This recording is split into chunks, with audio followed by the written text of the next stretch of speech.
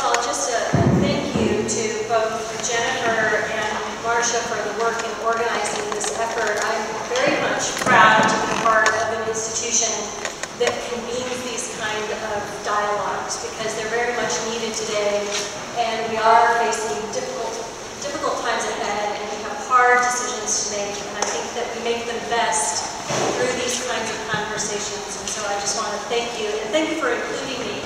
The president of PSU would be here, but for conflicting assignments, and so it's my duty and obligation and privilege to stand in for him today, and I'm thankful to do that, but also, of course, want to send his greetings because he would be here if he were able.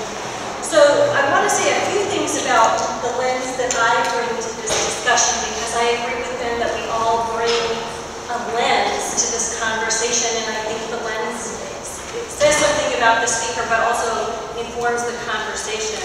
You know, I went to higher ed as a first-generation student from a poor background, and my expectation was that higher ed was going to break the cycle of poverty for me, which it did. So that is the lens that I bring to my work, and it's something that I carry with me every day in the way that I think about what a quality education can do. I think the quality education has transformative properties, and I know that it has transformative properties because it transformed the trajectory of my path.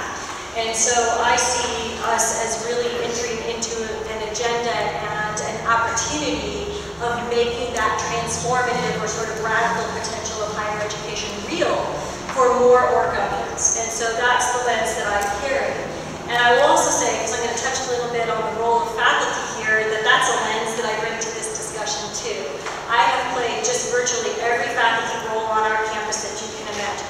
I've been an adjunct, I've been a fixed-term faculty, I've worked my way up through the tenure ranks. And so I've lived in all of those various capacities, and I know the opportunities and challenges that come with each of those. So that's sort of what I bring to this discussion, in addition, of course, to bringing a presence of the President's office with me today. So I want to say just a couple quick things about what the new reinvestment board could do, would do, the capacity of it to change the conversation, because I see it as having a potential, certainly to elevate our discussions across educational boundaries.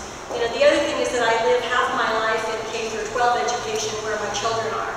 So for many, many years, and George, and thanks to the Chancellor, of course, for being here today, George will appreciate this. When I will be in the Capitol on Sundays on behalf of my children's education, and I will be in the Capitol on other days advancing the mission of higher ed. And the real promise, I think, of this concept from the governor's office that George is partnering on is really to elevate the conversation about education as a continuum. And I think that does carry tremendous potential. It is my office at Portland State, the Office of Academic Affairs, that works on co-admission opportunities, articulation agreements with our local community college partners, 3+2 arrangements, all kinds of things. And so we see the potential to elevate those activities in making a real seamless education continuum. So to me, that's the promise of that opportunity. And I know that there will be much more discussion about the practicalities of that and how it will function on the ground. In addition to that, though, turning to the question specifically about what makes a quality education, and I thank Ben for his eloquent remarks. I agree with what he said and don't want to duplicate what he said. So I'll add a few things to the mix that perhaps reflect my own biases. You know, one of the things I think we have to be really mindful of in providing education in Oregon, in addition to the expansive possibilities that it provides our students, is that we hear on the ground from students, many of our instructors, about how their education is going to translate for them when they leave education. So we do have to have a conversation, because it comes from our students, about what makes higher education relevant to them, how it helps them align with the opportunities that come to them when they're done with their education. So thinking about how to partner also beyond the walls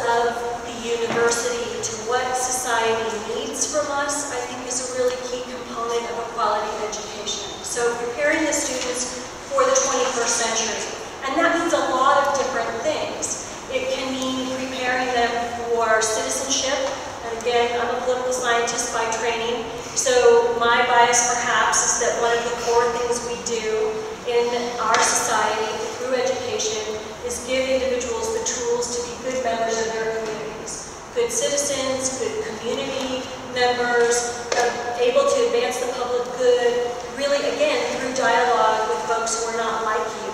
So that's one of the higher order values that I think that higher education brings. But we also, of course, have to be sensitive to the fact that our students want to leave and get jobs.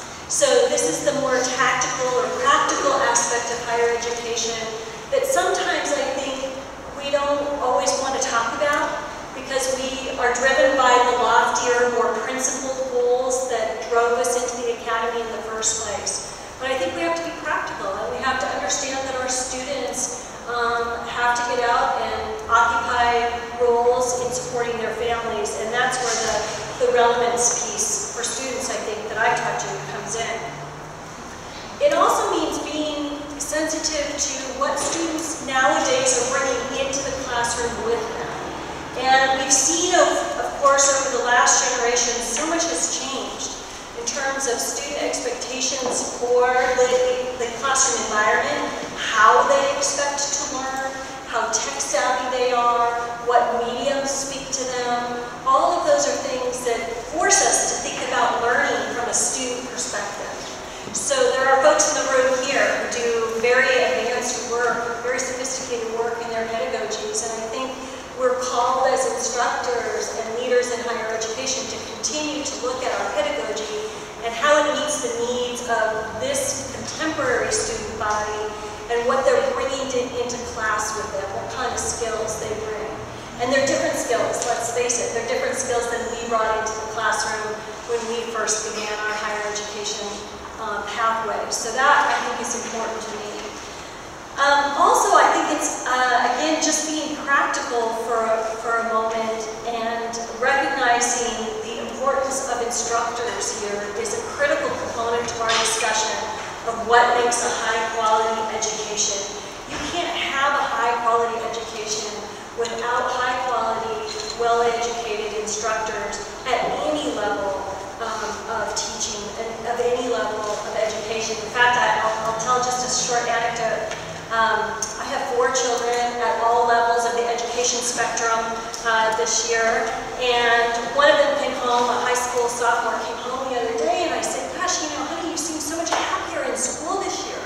What's the difference? And he got this very sage, you know, grave look on his face, and he kind of leaned in. I thought, this is going to be wisdom of the ages, right?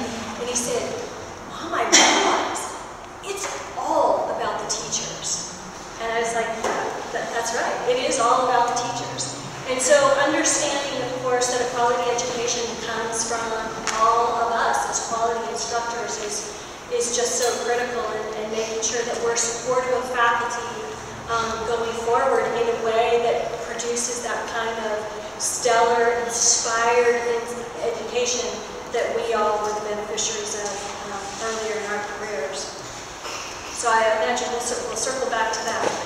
I also want to be just really practical and say there are things we know in the field of researching higher education about what works in education. So to be totally pragmatic for a moment, we talk in the industry about high-impact practices. So some of you are engaged in these, and you may not even know that we call them high-impact practices, because this is one of the things that PSU is really good at. So high-impact practices are those pedagogical or classroom orientations that we know enhance learning. So there's evidence behind the fact that these things enhance learning. And I'll just give you a couple of examples. And those of you who teach at PSU, hats off to you, because I know that you all are doing these things. Undergraduate research absolutely helps with retention, it helps with engagement, it builds relationships between students and faculty, and that delivers results for our students. We know, of course, writing intensive experience, same thing, it produces results. It's very easy in some ways to follow that path, but of course you also have to have the right ratios in order to be able to do that kind of work. First-year seminars and experiences. We have university studies folks here today.